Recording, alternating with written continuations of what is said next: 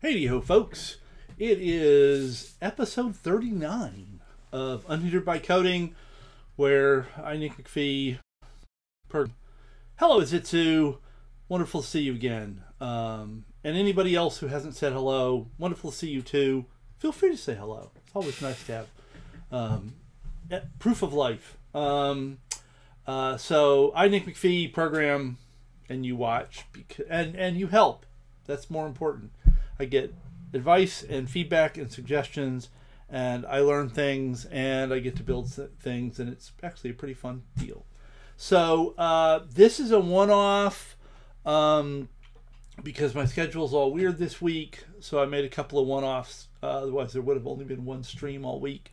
And this is what would normally be Saturday afternoon, so I'm returning to the segmented file system client that we started episode 1 of that sub-stream. I don't know how you want to talk about these things.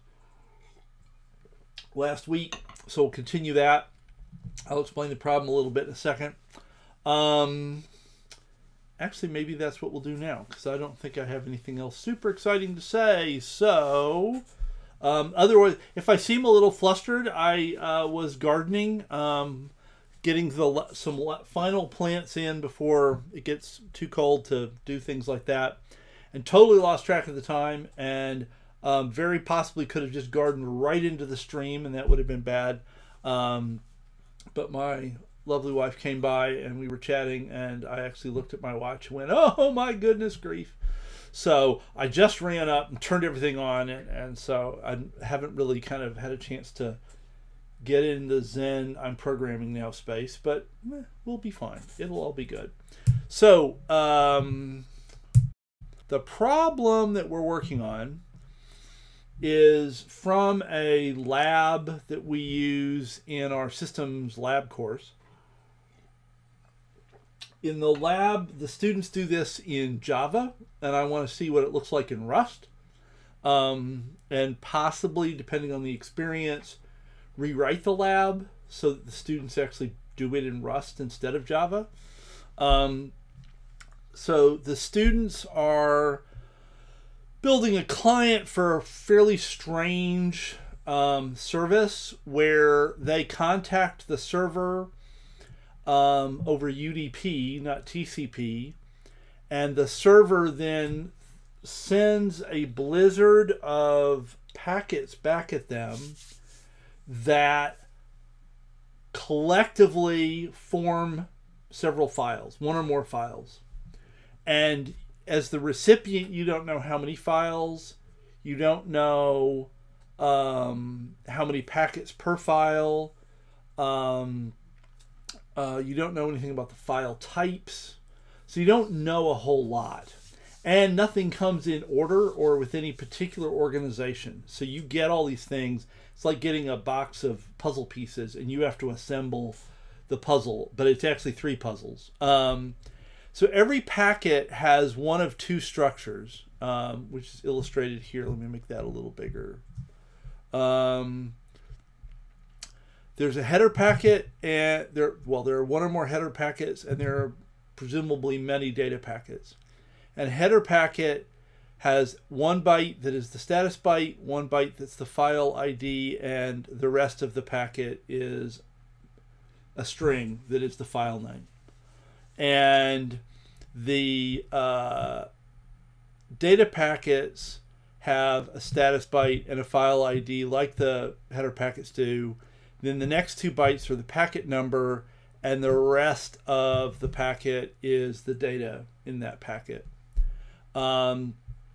We can tell whether it's a header packet or a data packet by the parity of the status byte. If the status byte is even, it's a header packet.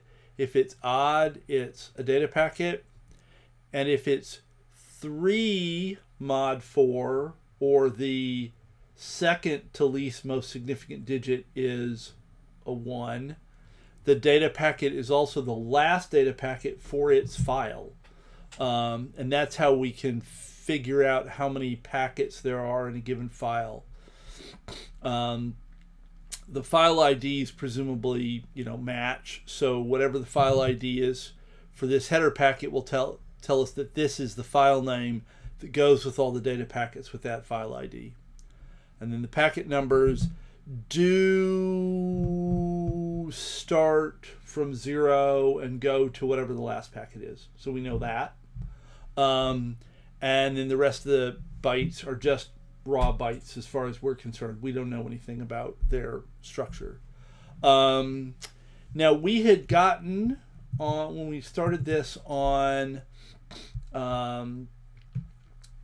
Saturday, we had gotten pretty far. We spent a long time talking about what the problem was, and if people have questions about the problem, it's a strange problem, and I'm more than happy to try to answer questions. And if it seems weird, it is weird. Like, it was invented to be like a project for a class. It's not meant to be super realistic. And so if it seems a little strange, well, it is a little strange. And it's my fault. So we had, we created a packet parse error that we were using to indicate problems with parsing packets. We had an enum packet that had two packet types, header and data, and the header holds a header not object, we're not in Java, a thing of type capital H header, and the data holds a thing of type capital D data. And so the intent is that this will be the header information from a header packet. This will be the information from a data packet, and every packet's one of these two things. And we then implemented various things. We've got an is header that takes a slice of bytes and returns a Boolean, essentially saying whether it's a header packet or not. And we returned a result here because there was the possibility that bytes would be empty, because the answer is bytes mod 2 is 0. And that's going to fail if bytes is empty. There might not be a 0th byte. So we check to see if it's empty, and we return a packet parse error incomplete packet if it is in the result type. Otherwise, we return an OK with the evenness. And then we have a try from here that makes this comment irrelevant now. Yes, actually this comment is no longer meaningful because it got dealt with. I don't always do a good job of moving my to-dos. So we implemented the try from trait. If you're not familiar in Rust, try from gives you a way to automatically convert from one type to another. So we're converting from a slice of U8s, basically an array of U8s, to a packet. And the try part, there's a from trait as well, but the try from means that this returns a result that could potentially have an error. A from trait always succeeds. A try from returns a result. So we try from, and so we have to specify the type. That's something that's required by try from. So you have to specify the type error. So we're saying that the error we're going to return is a packet parse error. Try from takes the slice of bytes, returns a result, which is either a packet. So self here is just another name for the type that we're implementing, or a packet parse error. We check to see if the packet is a header, and the question mark will return, if the is header returns a packet parse error, this question mark will catch that and then just immediately return the packet parse error and not continue any farther. So it's kind of like throwing an exception, but it isn't, and it doesn't require any of the runtime stuff that exception handling requires.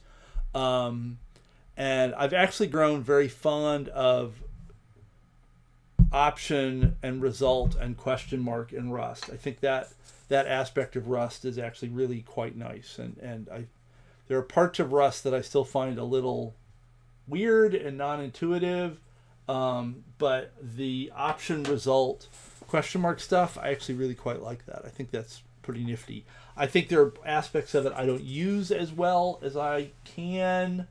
Some of the stuff that manipulates the insides of options and error and result types, I don't have at my fingertips yet, but I conceptually like this a lot. And so if it's a header, then we're going to try to convert the bytes to a header by calling the try from on header. Now, if I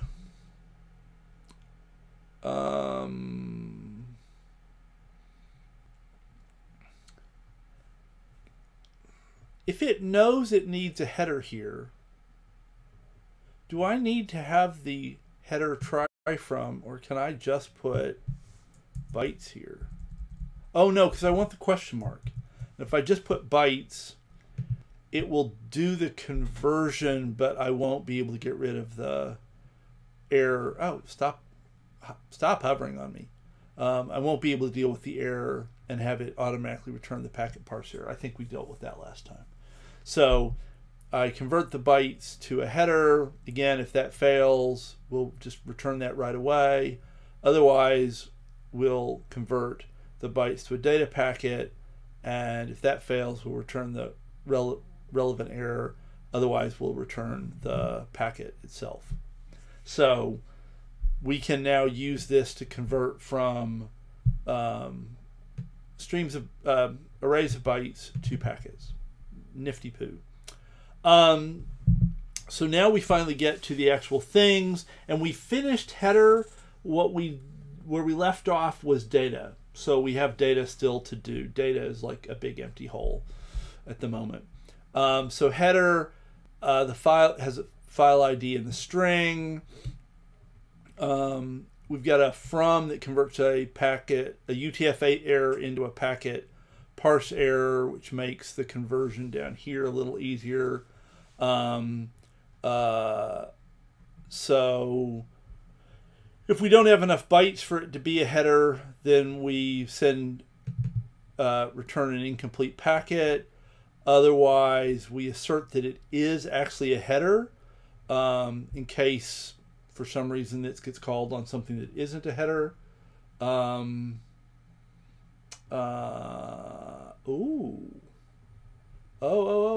Back up here.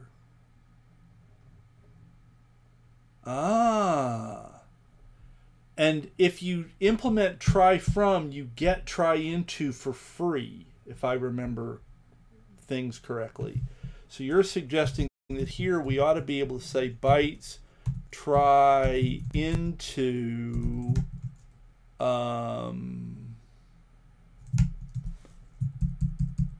question mark, and that oh yeah, that's pretty slick. Now this is a place where I'm not sure I would argue that that's more readable. I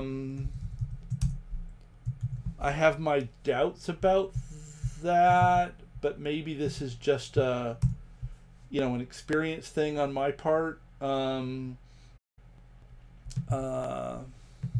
But to understand what we're trying to map into, you would have to know what type, and the compiler does, that's what allows this to work. You'd have to know what type goes here. And so you'd have to know that a header takes a thing of type header. And you'd have to know that a data takes a thing of type data to know which conversion's going to be called. But it is shorter, and I do sort of like not having to explicitly specify the type in some ways. So I'm going to leave that alone. And we can also confirm that our tests still run, and they do, so that's happy. So I'm actually also trying to test this stuff as I go, at least this back end, the stuff that doesn't touch the network, trying to write some tests as we go along to help support changes like that. Oops, go away. So, so we assert that it is a header packet. File ID is the first byte, and the name is, we take everything from byte 2 forward, because 0 is the status byte, 1 is the ID, 2 and forward is the actual name, and we convert that to a string. Now, we actually, oh yeah, that's, yeah. So we're assuming here that all the bytes in the slice are used so that we can go just 2 ... here.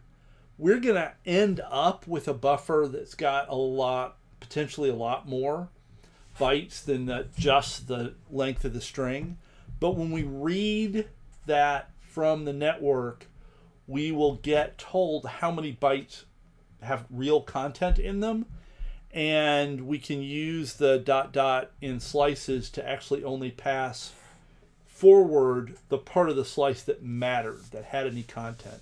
So I think everybody at this point in the process can assume that the packets, that everything that they're getting in their slice means something and should be used. And that if there's trimming to be done, that will be done when we read the packet from the internet.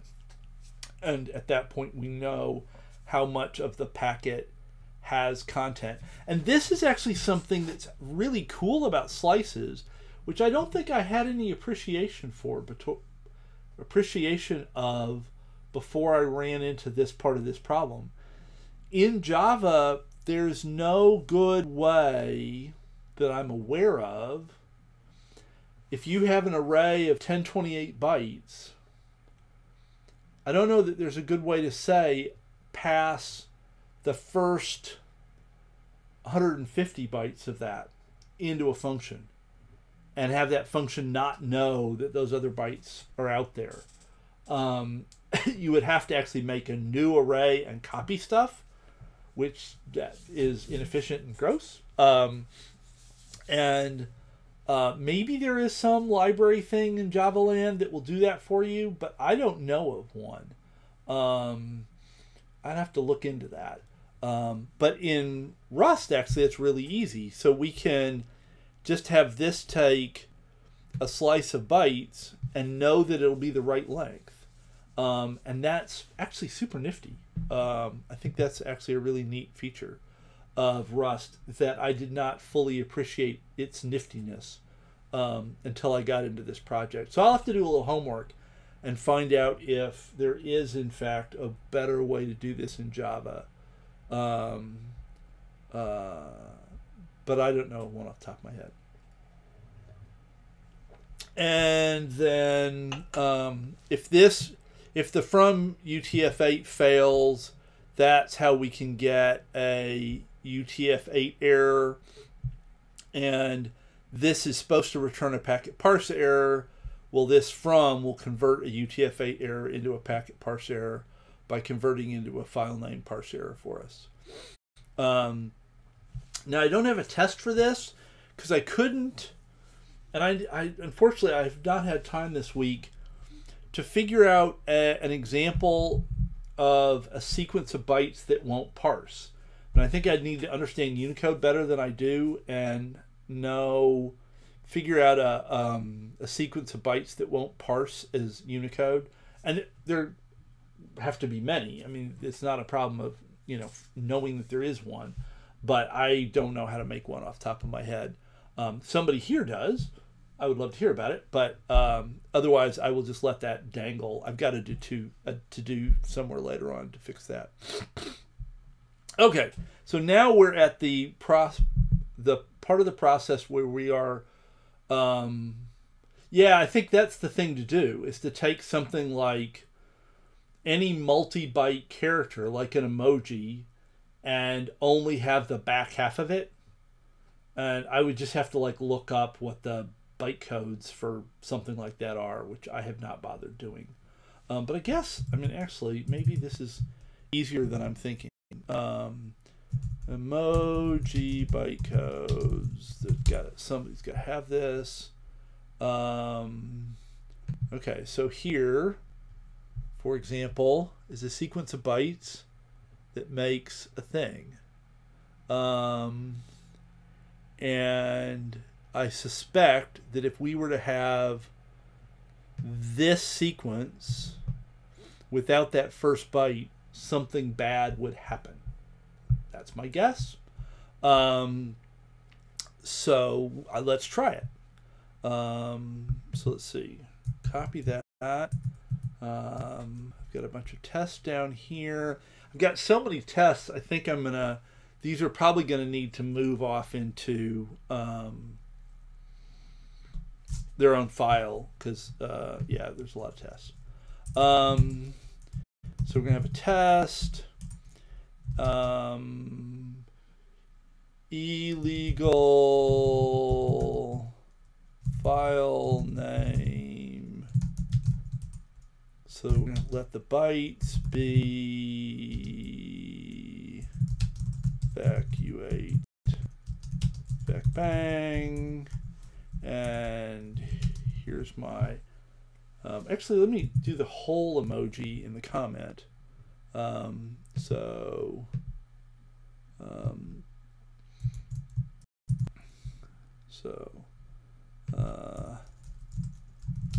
bytes for a smiling emoji, boom.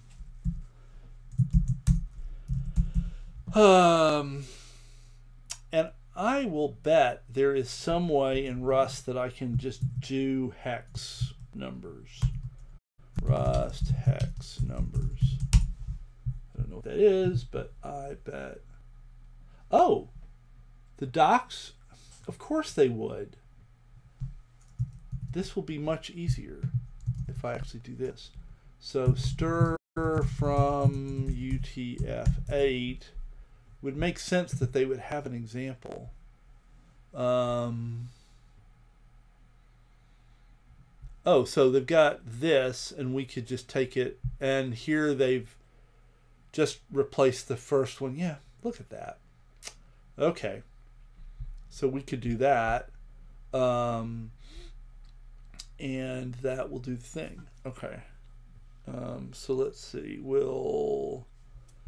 I'm going to grab this.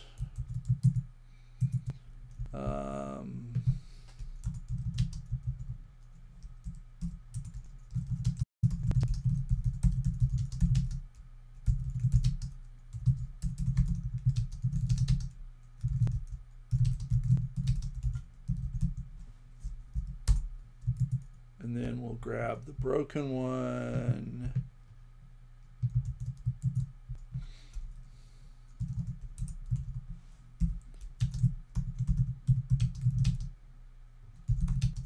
Not legal because we replaced the first byte with a 0. Then I don't have to think about the hex. And doomp. So, oh, I do want this to be a vec of U8. There we go. And now I can say let result be header try from. Oh, but I'm gonna have to put. I have to actually have the first 2 bytes in as well. So I'm gonna have 0, so it's a header byte, and I can say 0 for the file ID. So this would be these last 4 bytes are not legal UTF-8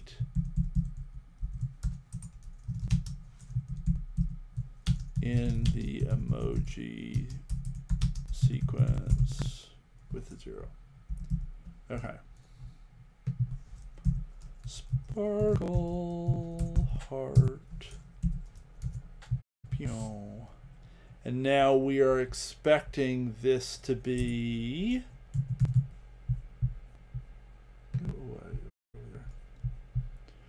we're expecting this to be result to be packet parse error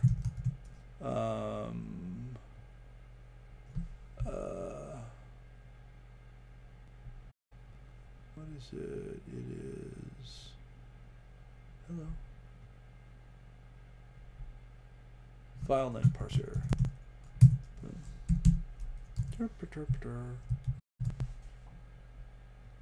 And that is grumpy. Why is that grumpy?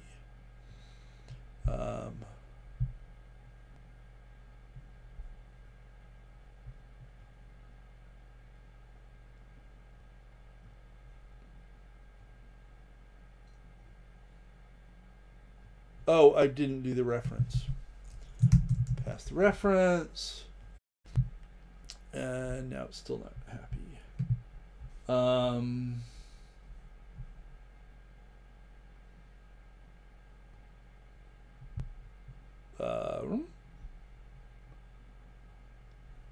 Oh, we had to do the reference and the dereference because we needed to go from a vector to an actual slice. Ugh. So that syntax, I must say, I do not find intuitive at all. But there we are. And now run the tests, and they pass. And if I were to put 240 here, then the test should fail. Because, yeah, we expected we got an OK, and we expected an error. So, and it did actually parse to be our sparkly heart. Well, that's nifty. Okay, so that should work as a test. I wonder if we even want an example of this just for fun. I guess there's really no reason not to. Test fun emoji in file name.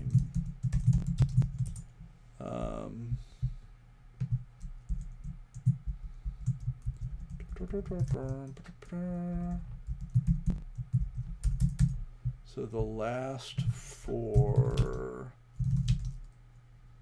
bytes in the following are legal bytes for sparkling heart emoji, 0, 0.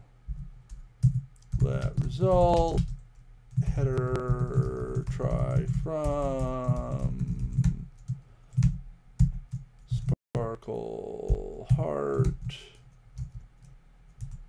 assert equals bang result okay header the file ID is 0. Do I not have any that actually parse? That's kind of weird. Huh. So I don't really have great tests in the sense that I don't have good tests for positiveness. So header has a file ID, which is going to be 0, and a file name, which is going to be, quote, sparkly heart thing. Steal that from over here. Oh, no, come here. Boom. Now it's grumpy. Oh, 2-string. Because that was not a string. Wah, wah, wah, da, da, da, da, da, da. Hey, tests all pass. So we do successfully get. Oh, I can't spell emoji apparently. Oh, come on.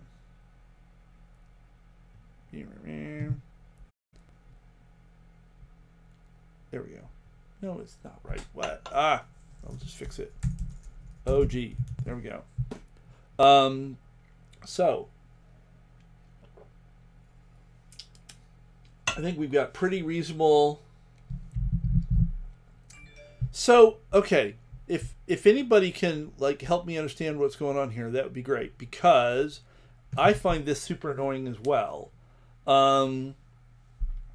So bytes is a vector.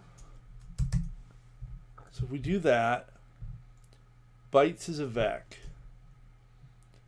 And we want a U8. So it doesn't convert from a vec to U8 magically. Like if I change that, it goes all shouty.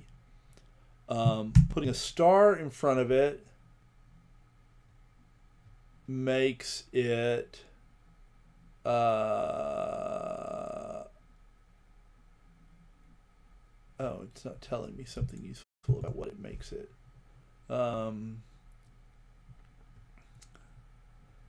That turned it into a U8. So the star turned it into a U8, and then the... Oh, so you're suggesting I should just be able to do that? But that doesn't seem to work. Because I get a reference to a vec of U8. And so I think the problem is that try from matches so many things that we have to be really explicit in the type. I think that was a problem we figured out when we were looking at this before, is that try from, and this is one of the places where I find Rust kind of confusing, to, oh, vec as slice would be so much better. Certainly be more readable. I didn't think about that as an option. Oh, so much better.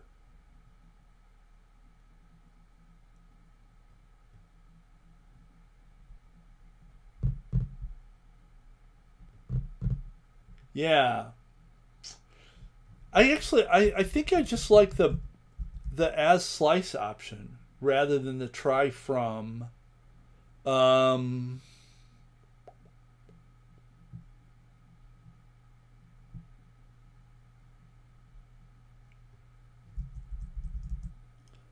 Because I think it's clear that we're saying that that this needs to be from a slice. Yeah. I mean, I don't know. I think it could be any of a number of ways, but I think I like Wgaffa's as slice thing, and wish I had been aware of that, the existence of that earlier. Which I'm sure at some level I was aware of it, but I don't remember that I know these things. And the tests all still pass. Happy day. Oh, I think that's a big improvement. So I think that gives us a pretty reasonable set of tests for header parsing, and that I'm inclined to commit this and move on to data packet parsing, unless there are questions or other suggestions.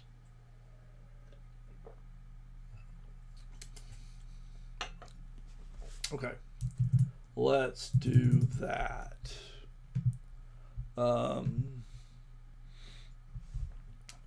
So, oh yeah, so this is where we switch to try into. I'm actually going to make that a separate commit because I want to have a note that that was a thing that happened. From try from to try into this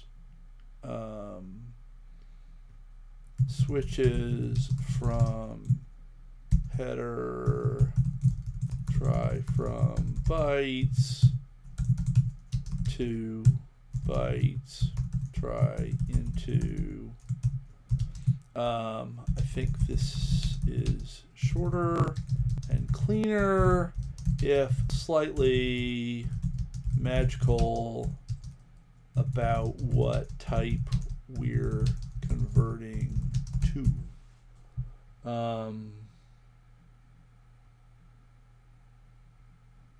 So let's see, Wgaffa's got a suggestion about the if statements.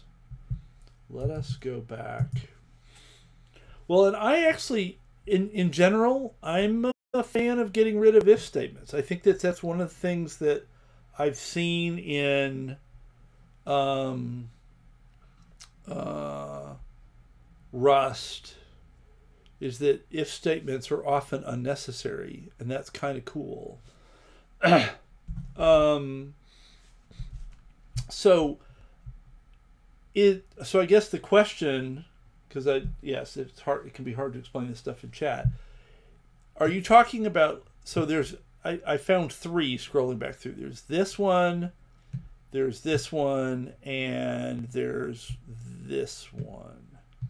So two of these are checking the length of bytes, 27. Yeah. Okay. So.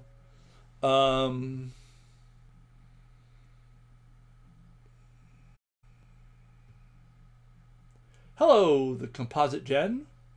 Welcome to the chat.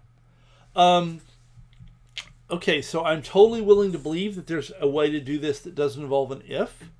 I don't immediately know what it is, but I'm happy to have a suggestion for how to remove the if from this thing.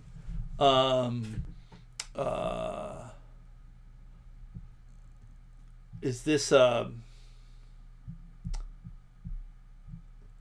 I don't know. I'm not sure how to make it go away. If you could give me a thing to look up, then I could try to chase that. And thanks for following. I appreciate that.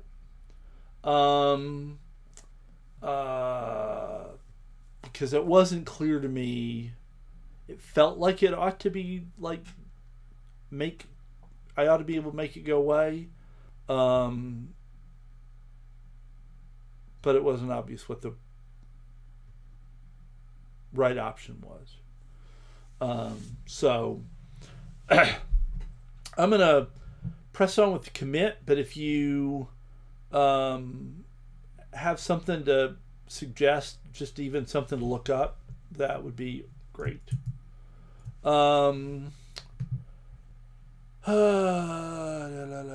Okay, so we got a bunch of these guys, and then we added these two new tests.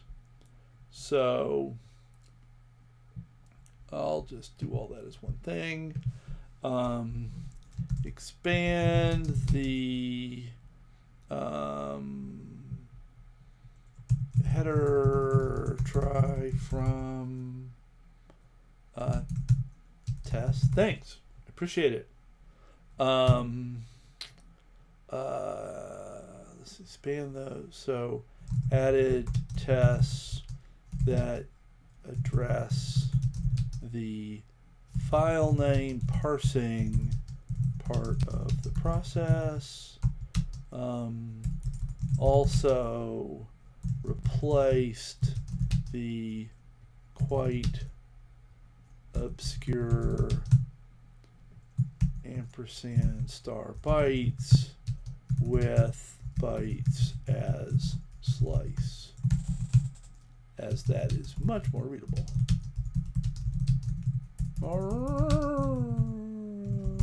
Boom. Okay. So now, oh yeah, so it would be useful if I actually pointed you at the repo, wouldn't it? Oh no, that's not what I wanted. I want to be over here. Is this the right? Nope, not that one. Am I gonna have to? I might just have to. GitHub segmented. Really? You don't remember that? Oh, there it is. It starts with Rust, not segmented. So there's the URL, pasting it into the chat. So thank you. And the if in question should be here. Let me actually just confirm that. Pretty sure the if in question is going to be there. Yeah, it's right there. It's on a different line because we changed some things, but that's the if that you were interested in. So you should be able to poke at that. So I think that takes care of header parsing, and now we want to deal with data parsing. And so we need a try from for data, and we've got the structure in place. We just don't have any actual logic. And so we have some of the same assumptions. So we probably want to, actually I could just steal this much of, actually I'm going to steal the whole thing and we'll just hack around it, which is a terrible thing to do. So that's 5. If we have less than 5 bytes, we have an incomplete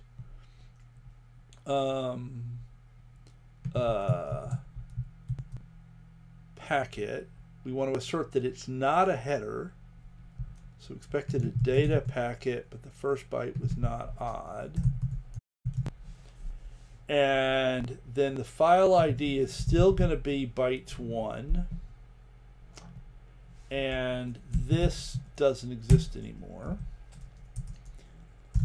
And the packet number is going to be and now I have to convert from a pair of U8s to a number. And I wonder if I can parse. Is there like something cooked in? Rust parse slice U8 to integer. A buffer of a slice of bytes to an integer. Byte order crate. So we can have our buffer, and we can say we're going to read something from it and indicate whether we're big endian or little endian. Oh, that's interesting. Because I think one of the things that's always confusing when the students do this in Java is whether things are big endian or little endian. And here we would have to be explicit about that, which would be kind of cool, actually.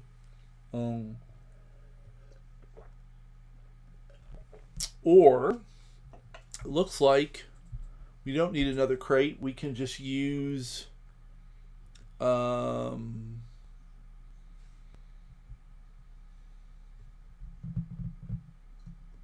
if we have a slice, we have to convert it to an array, though. And we do have a slice.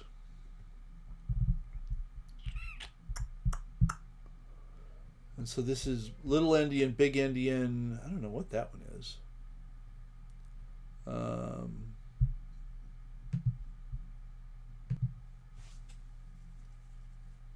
Native endian. Okay. Well, we want to actually specify our endianness. So do I want to bring in another crate that can handle slices, or just use the cooked in things? Maybe I just want to use the cooked in things. Might be easier. Assume that converting to a slice to an array shouldn't be that big a deal.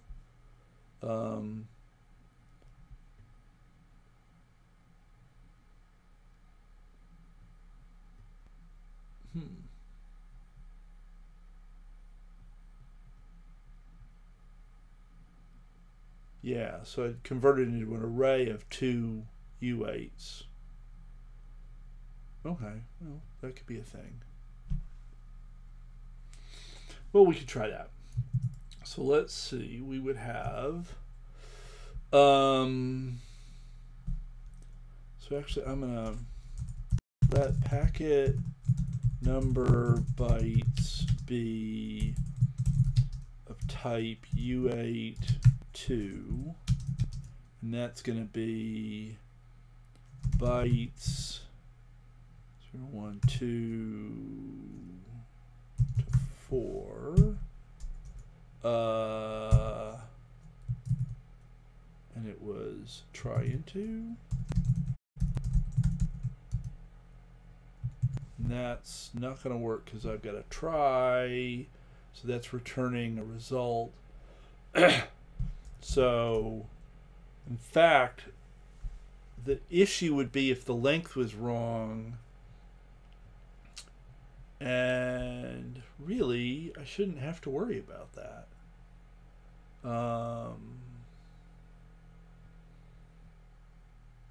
Because I've checked that there are enough bytes up here, so I think I should be able to just say expect. Bytes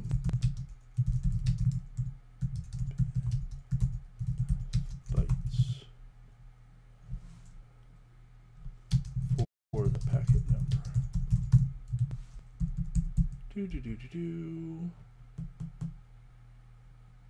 Oh, that would be simpler. Yeah, that would be simpler. Okay, let's do that. So bytes 2, comma bytes 3, and then we get rid of all this waffle. Boom. Yeah, okay. And then the packet number is back up 1. Where did I put it? No, I did. Must have done it here. Come on. Or not. Where? What? Oh, it was here. So I got to look up what my Indianness is. How to construct packet numbers. Okay, so the most significant byte is the left, and the least significant byte is the right. And that means we're in a big endian universe. If I just looked at that right. So most significant on the left, and in this example, the least, yeah, so big endian seems to be the thing. So from BE bytes, so I want the packet number is a U16 from BE bytes, packet number bytes, boom. Okay, and then the data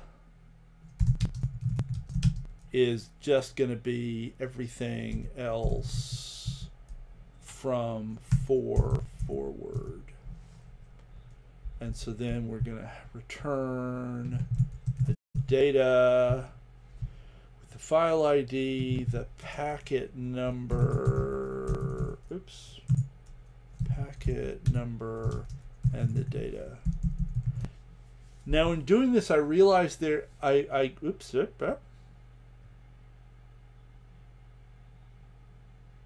oh, data is a vec, so we're going to have to actually turn that into as vec, right? I can do that. Except it's not happy. To vec. Well, okay. Oh, because it actually has to create the vector.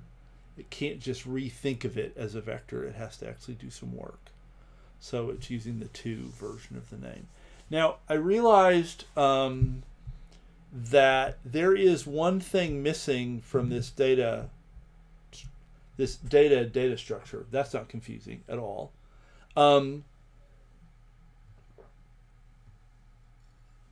We need to know if this is the last packet. And that information was in the status byte, and the status byte isn't stored here anywhere. So we actually are going to need to add a field, is last packet, that's a Boolean, and we want to add that, let is last packet be the status byte, which is bytes 0, mod 4 is 3. So that'll tell us if the this is last packet or not. And then we have to add that here. Is last packet. Awesome. So I think that is good. Now I have to write some tests. Should have written the test first, actually, but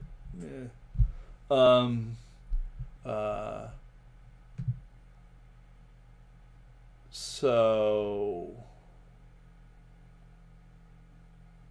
we've done is header. So we've done all that testing. So I think we just need the conversion. So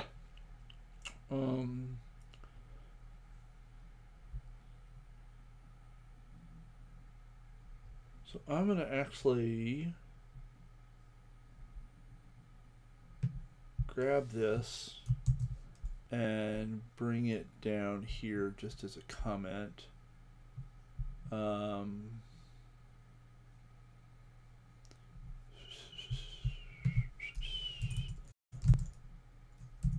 going to plop you here, and I'll comment all that out, and I'll remove it when I'm done writing some tests.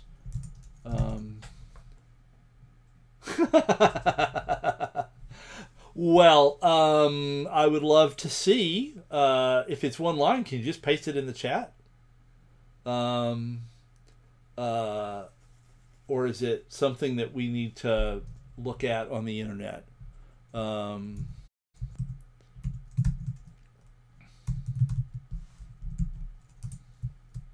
it test? No, it's test singular. Mod. Yes, with lots of funny punctuation marks. It's like APL, where you had the crazy keyboard. Let's just grab this much, so I don't have to think too much. Parse data tests. We're going to need data, but we won't need, so test. So what did I do? How did I, so I checked that there was an error on the empty array, on the short array, that non-header panicked. Okay, let's start with that. What did I call it to be consistent? Error on empty array. FN. Error on empty array. And fact, I can steal this because it's really going to be almost identical, except for it'll be data, and we should get incomplete packet there. Same. Aha! Paste bin. Let's grab that. Gotcha. So it's one statement. It's just split up for readability. Let's go here, here. Nope, not there. Wrong window. X.then.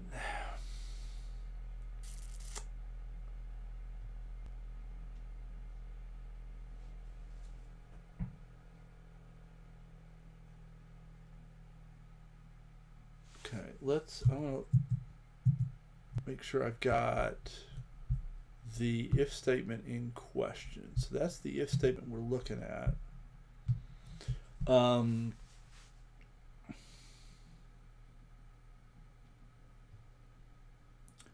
Packet is header bytes, and then X dot then header try from bytes map packet header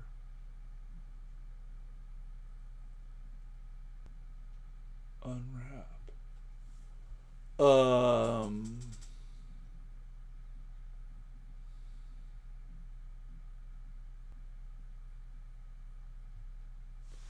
I'm lost partly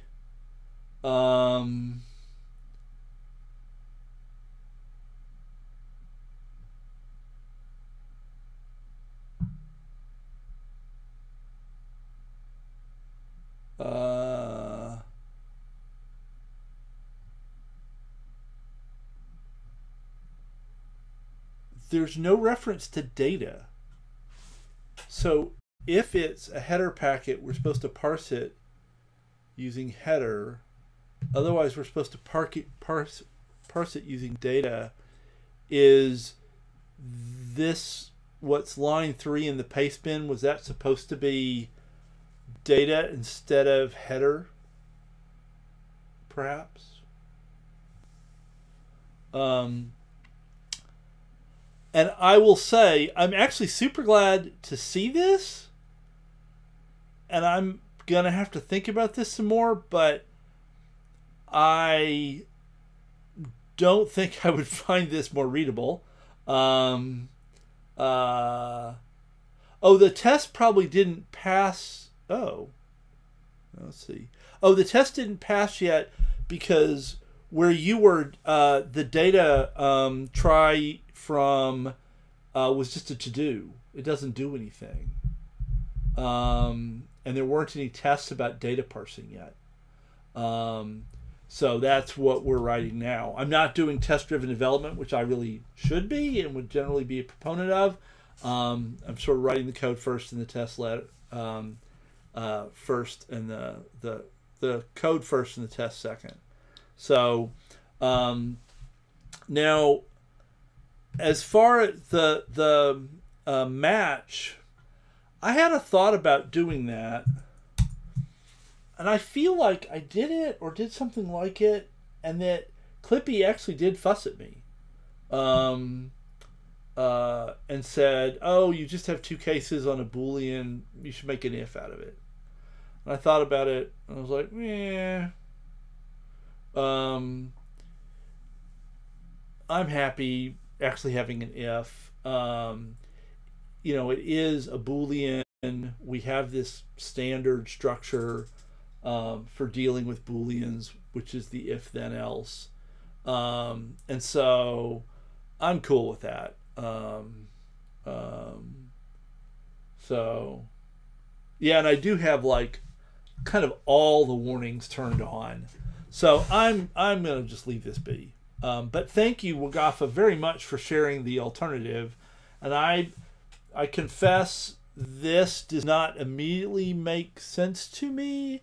I have to think about what some of these pieces Yeah, I agree with that completely. But I do want to think about, because Izitsu was doing some stuff with and then, or else in another context, and I think that was on the Discord, and I am not. That is not my intuitive direction to go.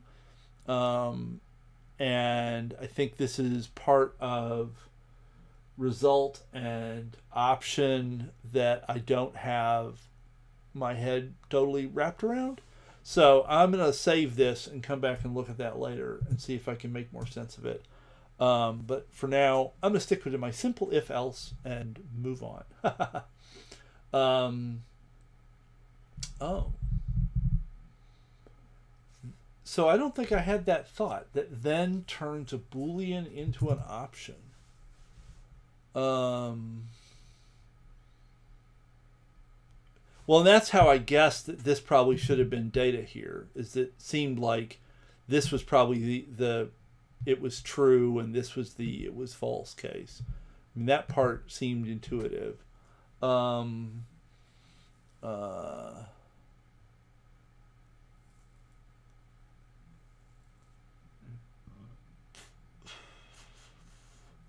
Oh, and I see that here we're just taking the header we get from this and making it a packet colon header.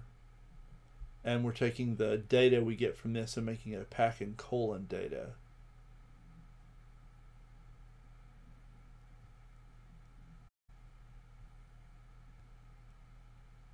Okay. Yeah. And then here we're so okay. This is all the curly braces for the and then. So the and then takes a single body. So this is the Boolean, and this turns that into an option. And so if it was true, we're going to get this closure. If it was false, we're going to get this closure, and we're going to unwrap to get back out of the option at the end. Yeah. So we had an option of a result, and the unwrap gets rid of the option, and then we return the result type. Okay. Well, that's impressive. Full marks for niftiness. I'm going to stick to my if else for now, but I think that's super cool. And I'll think about ways to. So you said that you come from Haskell. Would that have been a pretty normal way to have written something like that in Haskell? I'm sort of curious. I did a lot of programming in Miranda, which was a predecessor to Haskell a long time ago. Like, this is back in the late 80s, mid to late 80s. And then for various reasons, I never did much actual Haskell. Haskell was being developed in the late 80s and early 90s. And because of what I was doing in grad school and then starting my job here, getting on top of Haskell just never happened. But I really liked Miranda. And at the beginning, Haskell was a lot like Miranda, but Haskell's moved in a lot of ways since then, and I'm not very on top of that. So, yeah. So, and I remember in Miranda, at least, you didn't really have if statements. You had pattern matching was kind of the closest thing. But that was a long time ago. And that's not the problem we're solving today. So, and I don't have enough time and brain power to like get good at everything. So maybe someday Haskell will come to the top of the pile, but hasn't happened yet. So, okay. So I think we're okay, right? We were writing tests. So that was the empty, and then we should have. Actually, I'm just going to steal both of these because both of those have obvious analogs here. So that would be data. In fact, we should have 5 bytes, so I should be able to go from 4 and still get the error.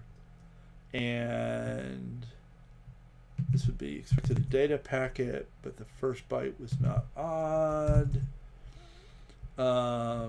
Non-data panics. And that would be that. And then we want one like this that also handles, oops, too many blank spaces.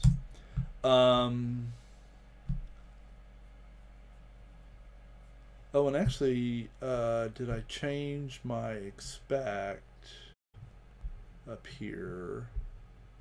Expected data pack. Okay, good. I did. Yay.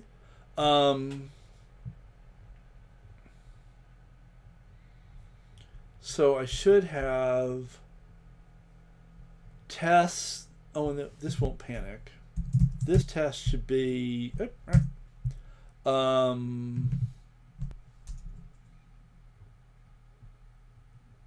whether it's last packet or not. Is last data packet, and so that's going to be 3, and we'll parse that, and we will assert bang result dot is last.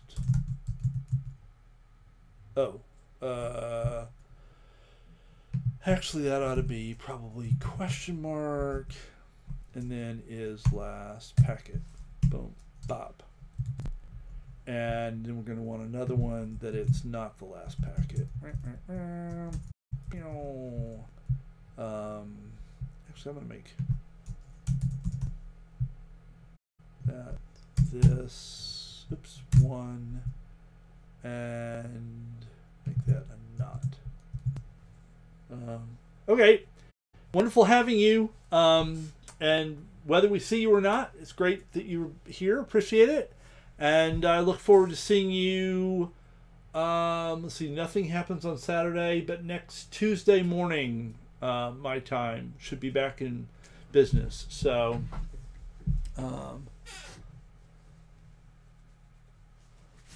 bytes is empty, not then.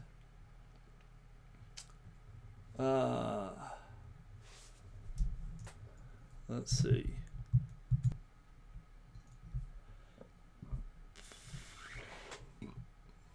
So this replaces this chunk here.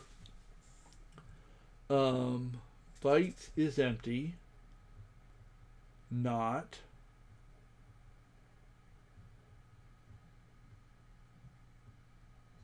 Then, so that the not just negates the Boolean.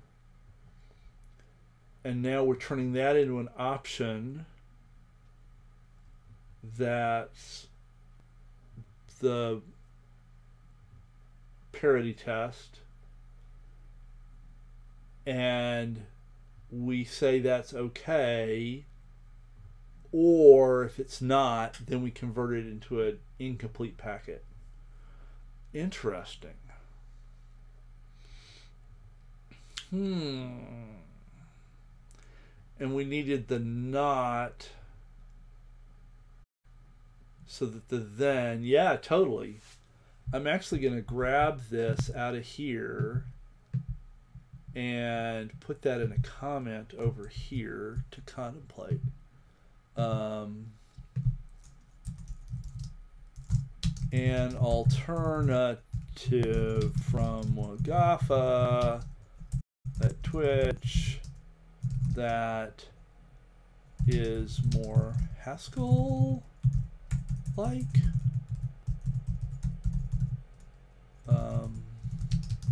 Boom. Interesting. Cool. Thank you. Yeah, right. I see that. I kind of like the. I kind of like the not. I must say I find the use of explanation in Rust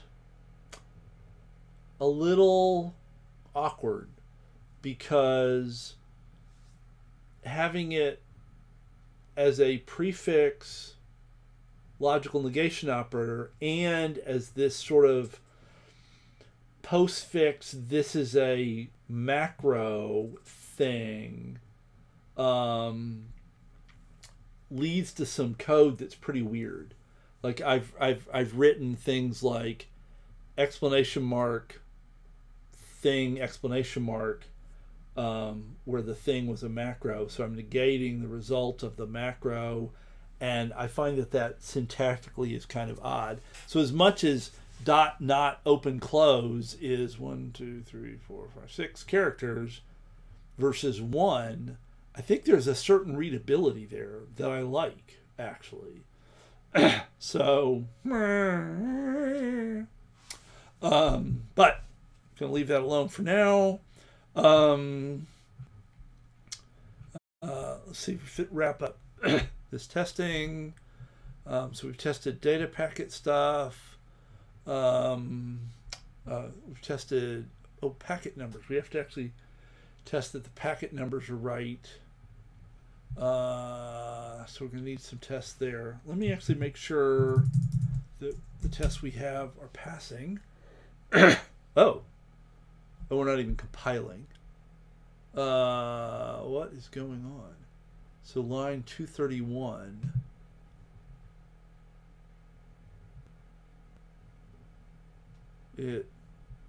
What? Oh, maybe I should save. That could help. Okay, so it's actually line 235. Oh, I can't have a question mark because this doesn't return an error. Yeah, right. So that's not going to work. I actually have to assert